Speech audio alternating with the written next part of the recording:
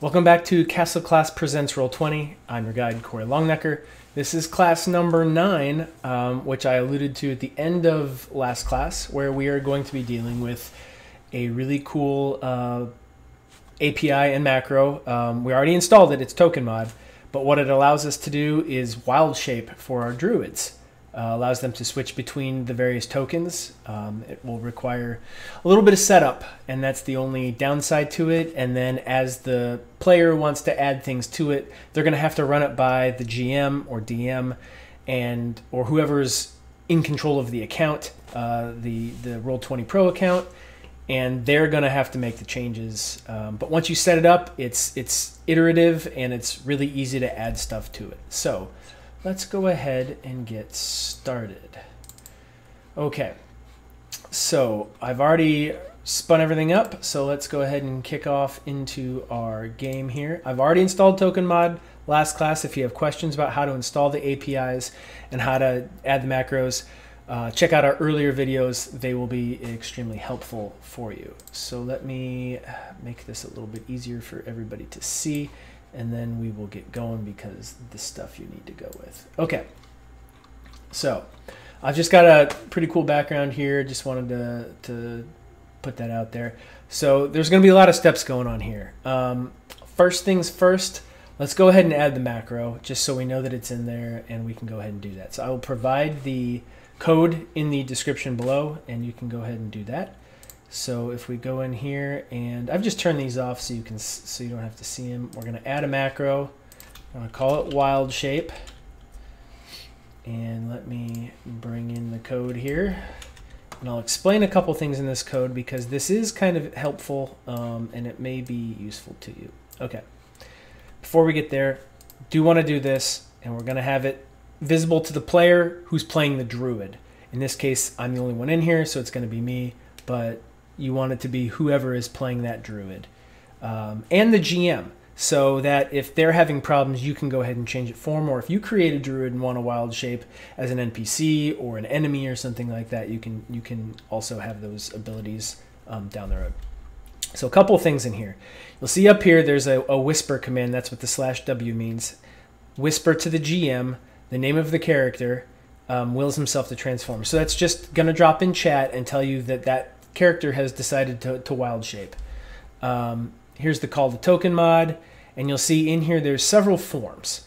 I've already preloaded these things: Giant Toad, Giant Hyena, Direwolf, Reef Shark, and then the player character themselves.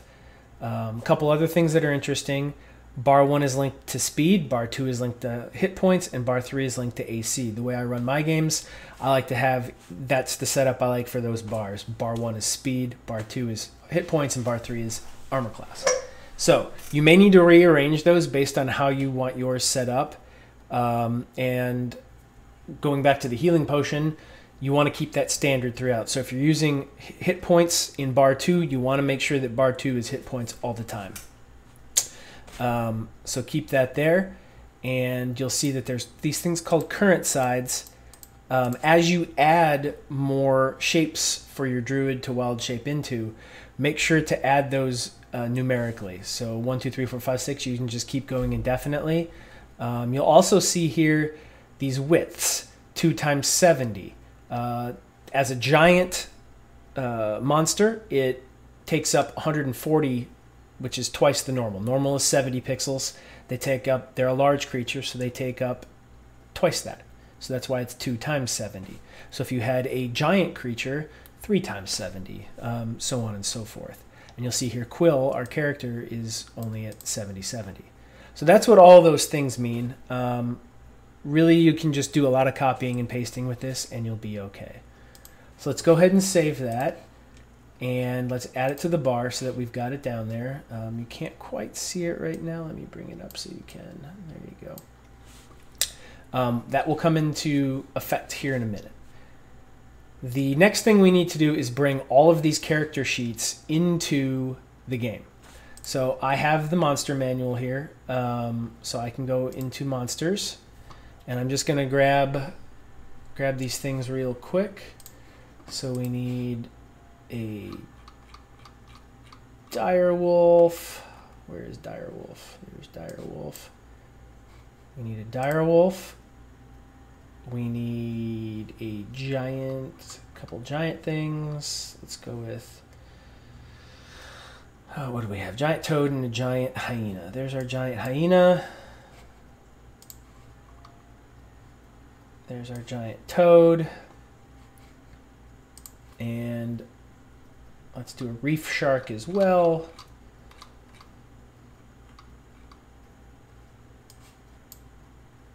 And there's our reef shark. So by pulling these in, they are now here in the journal.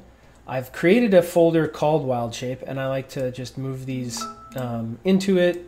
Makes it a little bit easier to keep things organized. So that's just what I do there. And then what we're going to do next is start going through and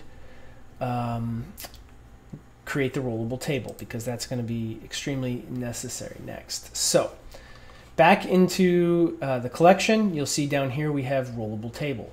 We're going to create a rollable table in here. I'm going to click then on new table. We're going to rename it Wildshape. We do want players to be able to roll from it, so we do that. And then we're going to get ready to add stuff. So I've switched here to the gallery. I've created a folder here called Wildshape where I've added tokens for the various things that I want. So I've gone through, pulled these tokens out, or pulled the images of the tokens out, and then re-added them back here because I'm going to need them. I'm not going to go through that step. You can right-click, save, figure out how to do all that, bring them back. Again, I create a folder here for all my wild shapes. We're going to start by adding. So let's start with, in the order we have, a giant toad. Now it's important to keep the names identical, because what you have in the macro is going to look to this table to pull. So make sure the names are the same. And we're going to pull this image in here, and we're going to leave it. We don't need to worry about the weight. That doesn't come into effect here, so we can just ignore that for now. And we're going to keep adding these things. So next is the giant hyena. Save it. Then we have the direwolf.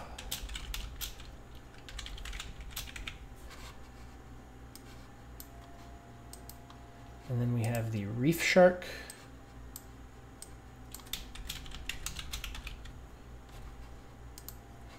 And then we have the character. And we save the changes. So we now have a rollable table with multiple wild shapes. Okay, so now what we need to do is bring this character into the game and do this. Now, if you just drag the character sheet over from your character, it's not going to work. You need to go to the rollable table and click token. And it's going to create a new token here. Here's the important part, and where not to get confused. You need to right click on it, and under multi-sided, you're going to choose the side and drag your bar until you find the player character token.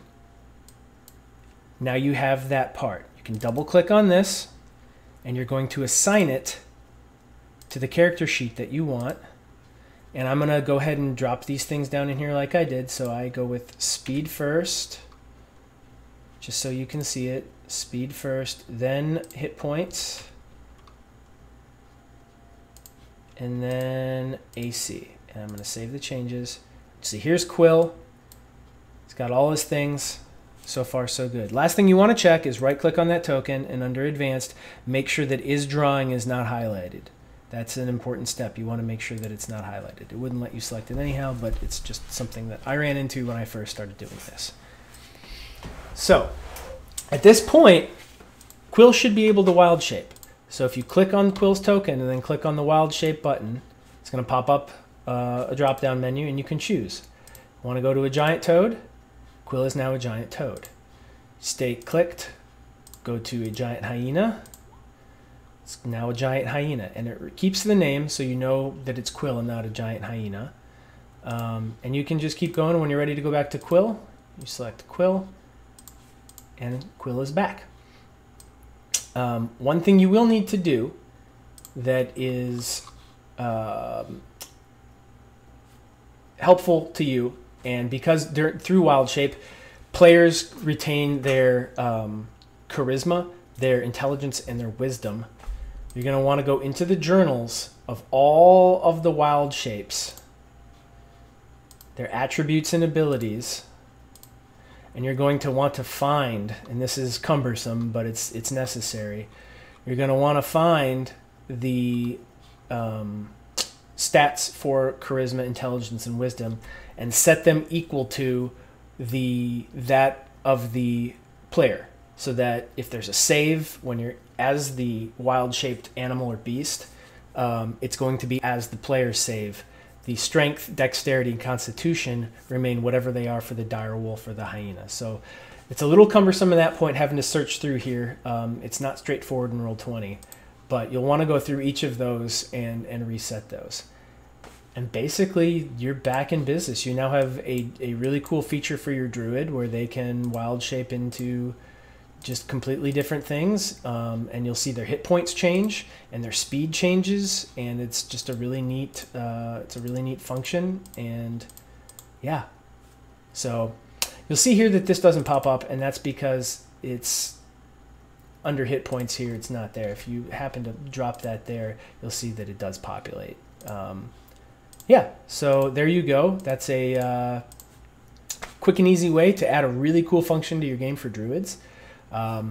So that's going to conclude class 9. If you have any questions, please leave them in the comments below, and I will get to them as quickly as possible. I believe next class is going to be our last class, class 10, where I'm going to be talking about a really cool add-in for Firefox or Chrome that does some really cool stuff with D&D Beyond. So stay tuned, and I will see you soon.